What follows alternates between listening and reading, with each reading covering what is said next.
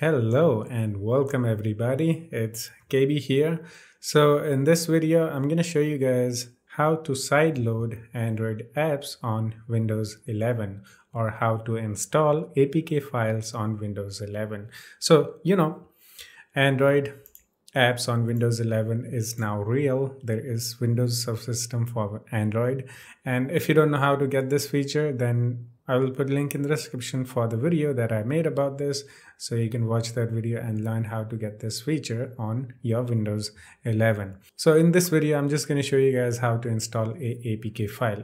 Right now, it's a little bit complicated. Not that complicated, actually. It's very easy. I know you are very intelligent. You can follow the tutorial very easy. It's like few clicks, okay? So once you have got your Android subsystem for Android, open this up, okay?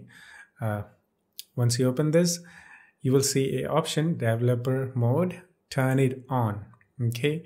And you can click on manage developer mode and it's on, okay? So now once you have done this, make sure that you get this. ADB can be connected on this address. Make sure you remember this, okay? Now, next step you need to do is download this SDK Platform Tools, okay? I will put link in the description. You can go there and download from here. So you can download for Windows because we are using the Windows 11. So it's very small actually. Let me actually download this one more time. I have it downloaded already. Okay, it's very small. It's 11 megabyte, okay? It's gonna be a zip file, unzip it, easy peasy. And once you unzip it, you'll get this folder, platform tool. And you need to get to this folder where it is like ADB.exe, okay? So now we need to connect ADB to our Android subsystem. So earlier I said that you need to remember this, okay? So what I'm gonna do is I'm gonna do this little bit like that. And now in the folder, you need to right click and open terminal, which will open the PowerShell, okay? And after that, in PowerShell, we need to type adb.exe, okay? And connect, just like that. And we need to type this address, 127. And I think you'll get the same address, okay? You won't get different address. It's the same address, okay? And after that, 585. I'm really slow at typing. 26, okay? Once you have typed the address, hit enter, and it will say started successfully, all right? Now we have connected our Android subsystem to ADB. Now we can just install any application that we want to install.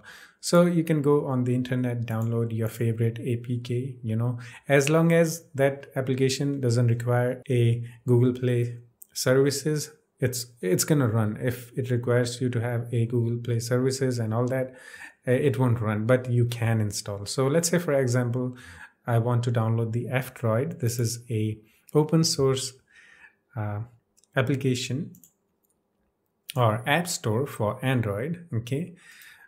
And I'm gonna copy this to the folder where our ADB is, okay? ADB tool inside the platform tools. Copy and paste it just like that. And I can rename this for easy use, or I can just copy this, like copy the name of the file, okay? Now in here, go to the PowerShell again, type adb dot, why am I looking at the keyboard? exe and install in space, and I copied the full fdroid.apk. You need to type, you can rename it for easy.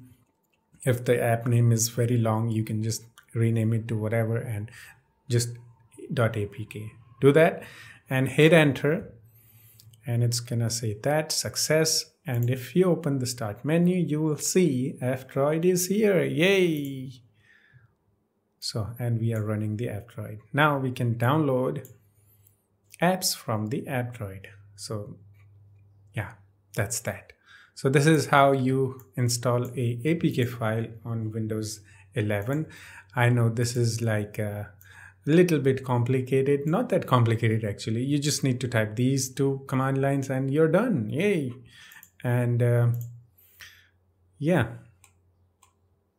you can install any application as long as it doesn't require you to have a Google Play services. It's gonna run. If it requires like Google Play services, you install Google Play apps like YouTube, Gmail, or anything like that, it won't work because this doesn't have a Google Play services installed. Maybe there are many people, geeky people, who will figure out a way to install Google Play services or micro G or something like that to run any application on Windows 11. As of now, this is how you do it. And yeah, that's it. Hope you enjoyed it. I will put a link in the description for the um, platform tool. You can go there, download. If you want to use this F-Droid, I will also put a link in the description. You can download this. This is like a app store, open source app store. From here you can download some games, some cool apps maybe. And I have actually downloaded this Aurora store, which is almost identical to Google Play Store. This is also open source application. If you want it, I will put link in the description for this too. You can go there and sideload this, and from here you can download the application. And make sure that you don't download the Google Play applications, Google applications, because they won't run. Yay. Yeah, for now, that's it. This is how you do it. And if there is any other way or much easier way, or if there is a way to install a Google Play services and all that, I will also make a video about that. So stay tuned for that. And that's it. Hope you enjoyed it. I will see you in the next one. Take care of yourself and have fun. Bye-bye.